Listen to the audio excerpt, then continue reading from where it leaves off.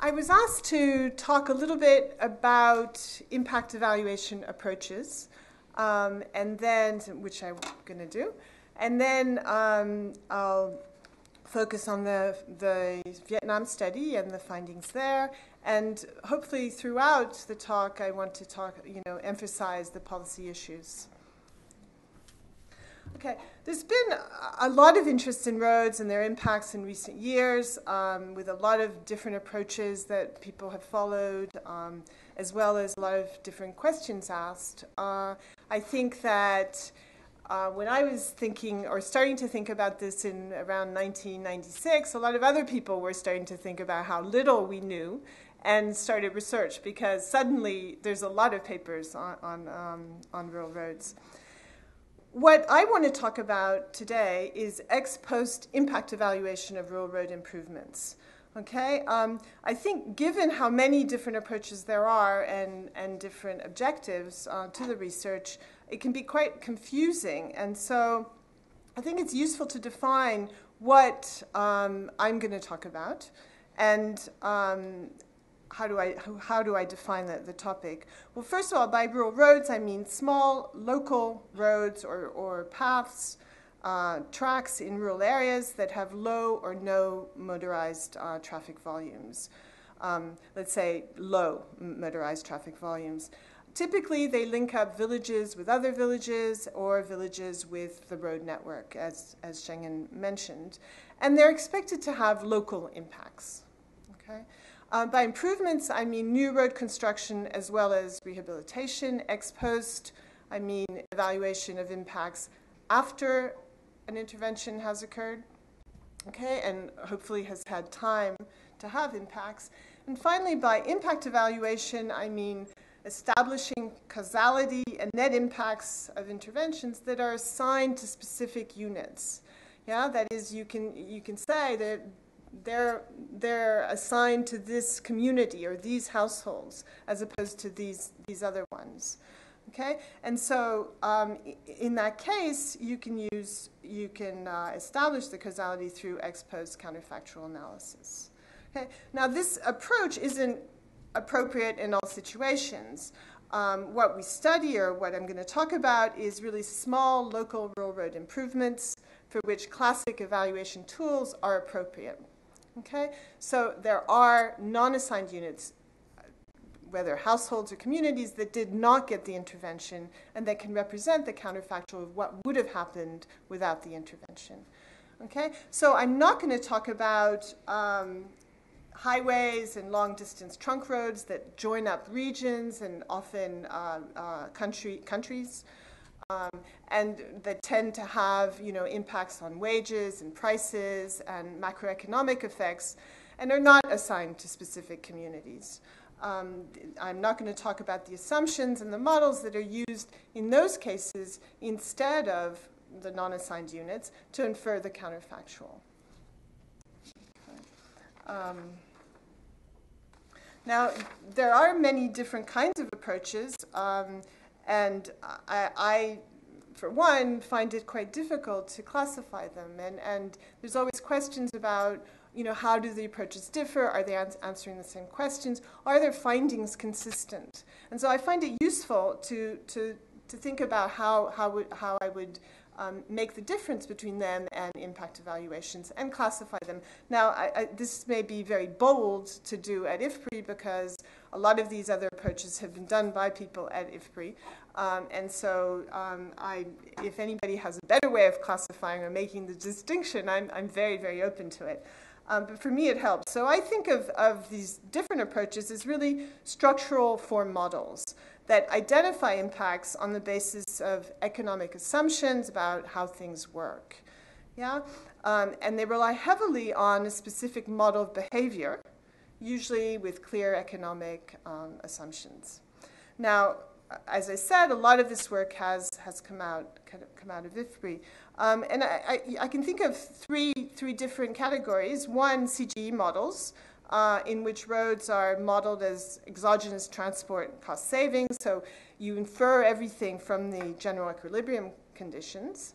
A second group that Schengen and other colleagues here at IFPRI have contributed a lot to would be macro-style simultaneous equation econometric models of the economy.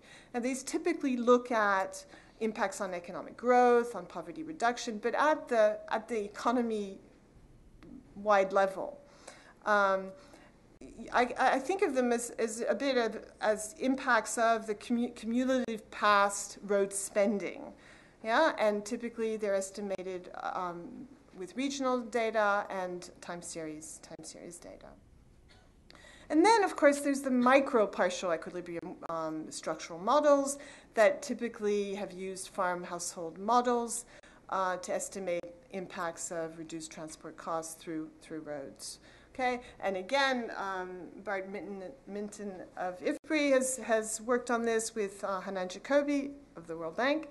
There are a lot of people have done this, but I think the Jacobi 2001 and Jacobi and Minton 2007 are some recent key examples of this. Now, the downside of these really is that assumptions have to be plausible and they may not be empirically testable.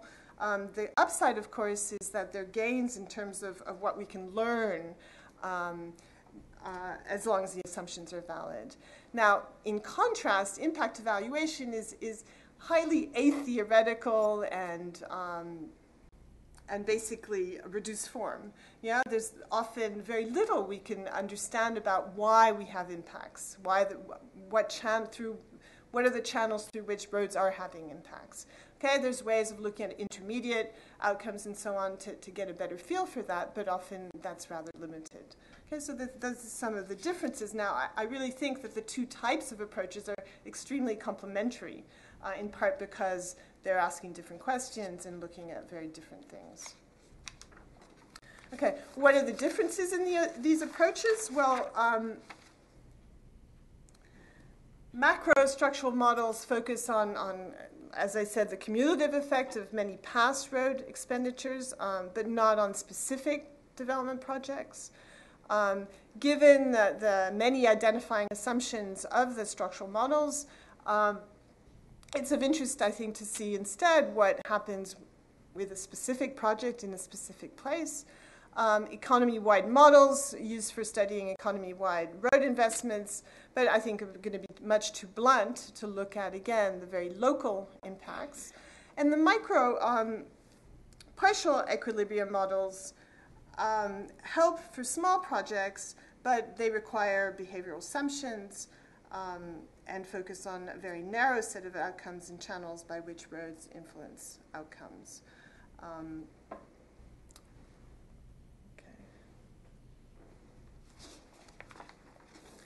Okay, so what are the key policy questions for impact evaluation studies? There are probably more than what I've listed, but I think a key question is whether improved roads that link poor isolated rural areas with markets and the rest of the economy actually do promote local development and reduce poverty. Yeah, I mean, there's arguments that are made that they could instead displace development. People now can reach a bigger market town and they migrate out, for example. A very important policy question, is what are the contingent factors that help roads have impacts, that influence the impacts? And related to this, what are the distributional impacts of roads and what factors help roads be pro-poor? Yeah? So, the key questions really are there household and community characteristics that produce higher impacts of roads?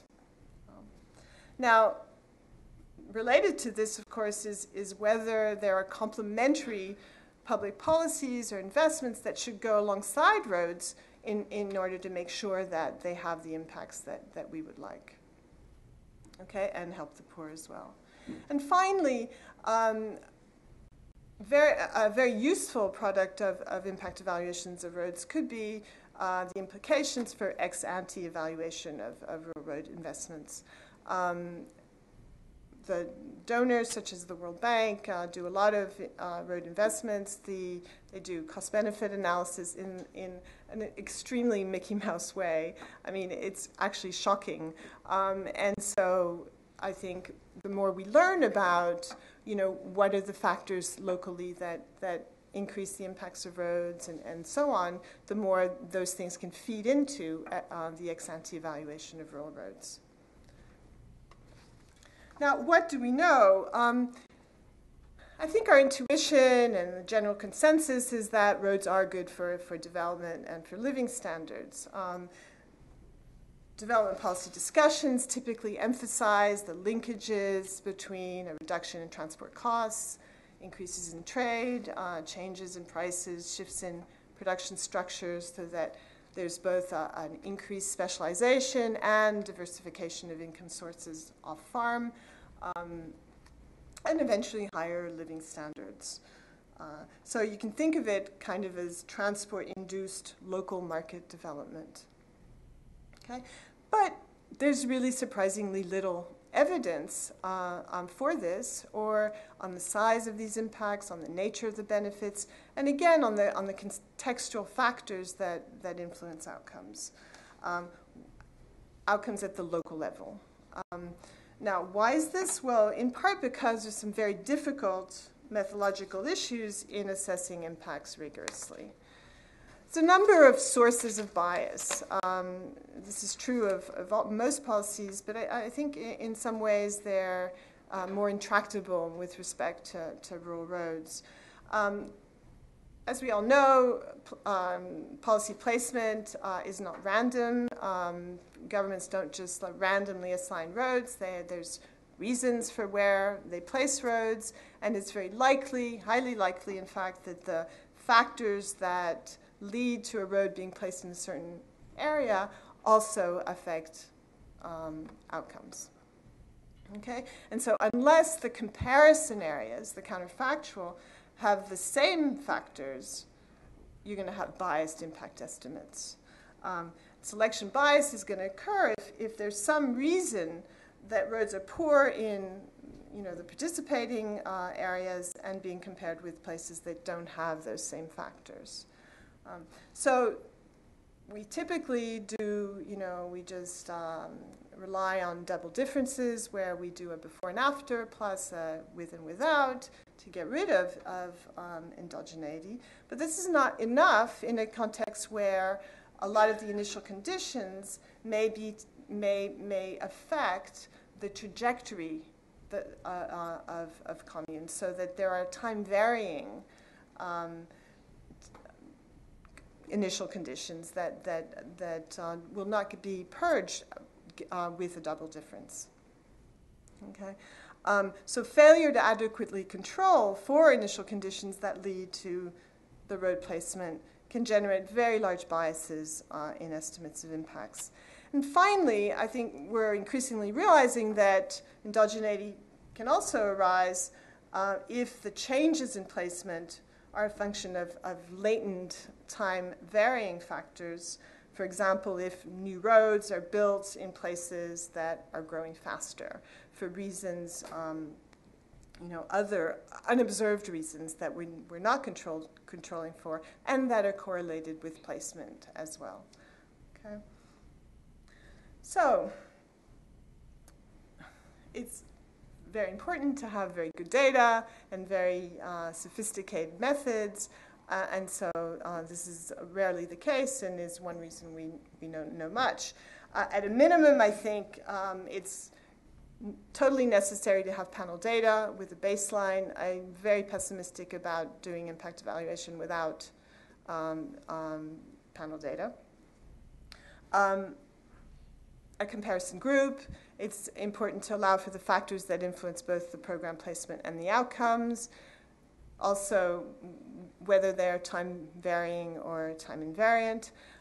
You also need to allow for any exogenous time varying factors that happen, shocks and so on.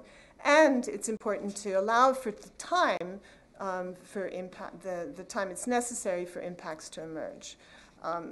Typically, impact evaluations of rural roads don't wait long enough for impacts to emerge. And it's possible that the short-term impacts could be quite different from the longer-term impacts. Okay, so there's been a number of impact evaluation approaches. Most recent studies, I mean, when I say this, you know, people have looked at roads for a long time, but I'm really talking about recent ones that take more account of these endogeneity issues and so on. So there have been, most recent studies use double difference combined with other methods to deal with the initial conditions that affect the trajectory of impacts. So the double difference deals with the additive, time invariant initial conditions, and these other things deal with the time varying factors. Okay, so there's a double difference combined with propensity score matching. This is what I'll talk about later, and there's another paper by Lokshin and Yemtsov on Georgia that does this.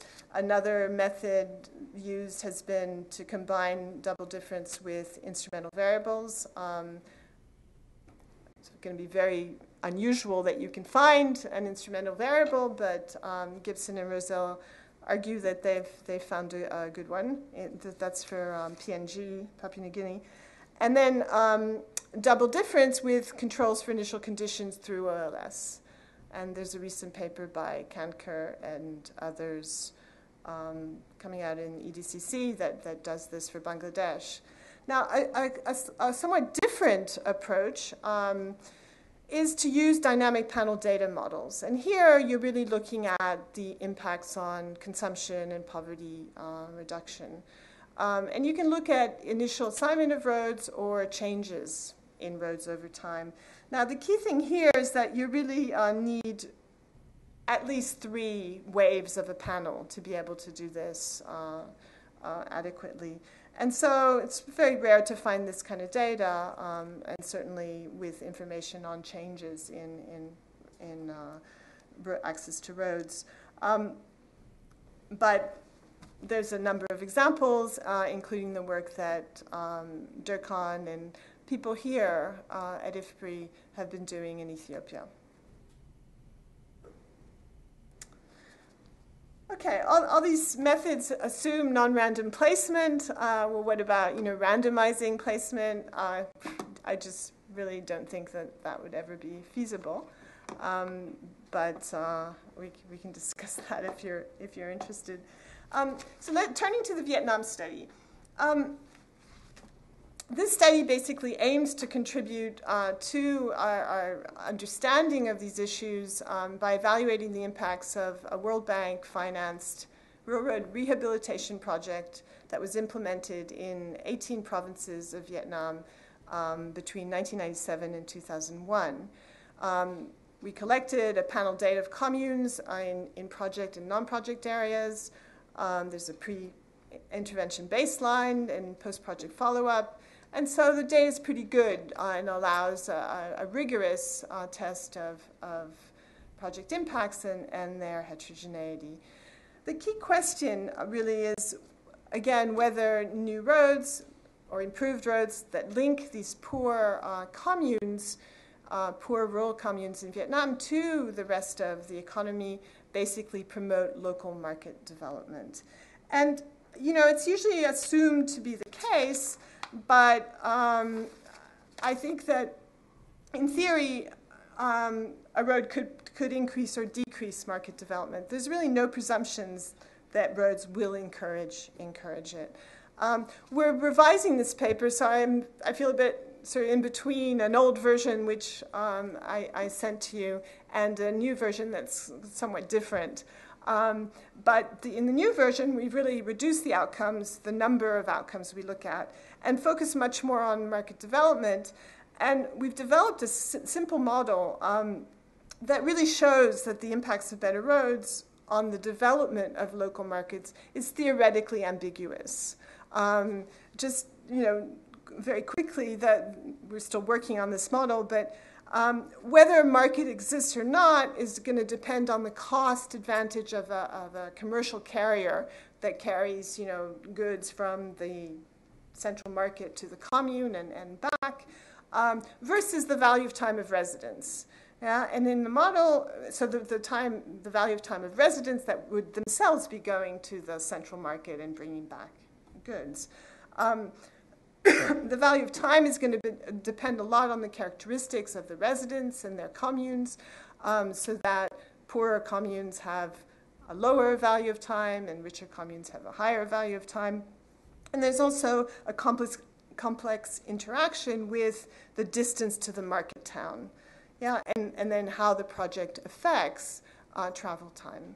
So all these things together, and basically the model, appears to show that it's ambiguous, basically, and that the poorer the commune, the more likely the project is going to promote market development.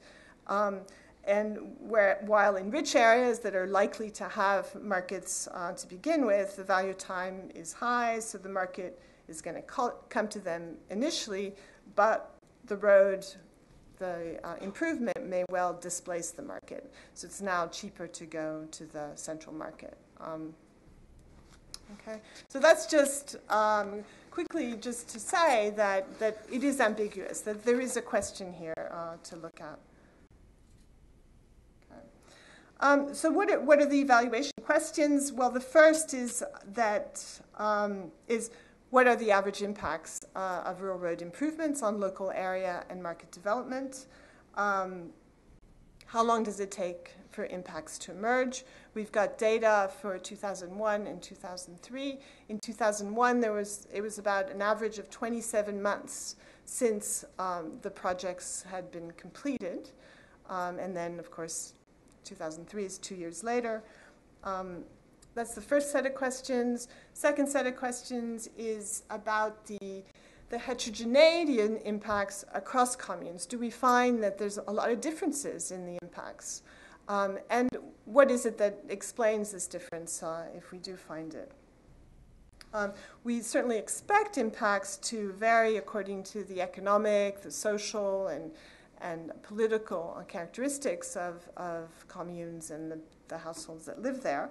And there's a number of, I think, important policy questions. First, whether higher levels of initial development actually enhance or diminish impacts. Is it the case that if a commune already has, good conditions, you're going to have more impacts? One can make an argument that way, and one can make the opposite argument that the places that need the roads the most are going to benefit the most. And in practice, road project selection often favors poor areas with not only with poor road conditions, but with it's likely very poor conditions of everything else. So if poor road conditions coincide with other bottlenecks to market development, such as poor low population densities, poor agroclimatic endowments, malfunctioning markets, or a lack of credit and other markets, low education. You can think of all sorts of things. What happens then? I mean, are roads going to have impacts in those circumstances? And the policy issue, I think, is one, should we be building roads there? And secondly, should we have complementary policies to go with the roads if that's the case? Finally, the third set is, if we do find this heterogeneity in impacts across communes, does it actually share a common structure across outcome variables? Is it the case that the factors that explain the heterogeneity are consistently the same across places and across outcomes? Or are they very context-specific and outcome-specific, which would very much complicate policy prescriptions once again? It could be that some communes have the characteristics where everything works well, all the outcomes, all the different outcomes you look at have good impacts, or it could be that it depends on, it's very different from one commune to the other. Okay, the project that we evaluate is a rural roads rehabilitation project. Its objective was to link communities with markets, develop local markets, and reduce poverty that way. The project stipulated specifically that it could only rehabilitate roads, rural roads, and that no new roads could be built, so no road building. As an aside, we also, in other work, looked at whether this was the case and the issue of fungibility. Could we actually find that there was evidence that the project had done what it said it did? Yeah, so using impact evaluation techniques and comparing with the comparison areas, could we find evidence of the project? Did it actually rehabilitate the kilometers that it said it did, and was there a differential impact as opposed to other money being displaced to go to the non-project areas and so on? And we found that yes, there's evidence that that the project did do what it did, what it claimed it did. However, rather than just rehabilitate roads, there was certainly some road building as well.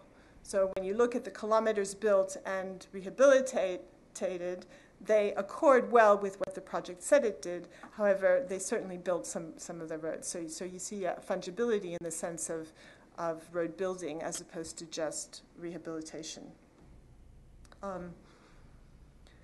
Finally, the road links were selected based on some ridiculous, the costs had to be less than 15,000 per kilometer, population served at least 300 per kilometers.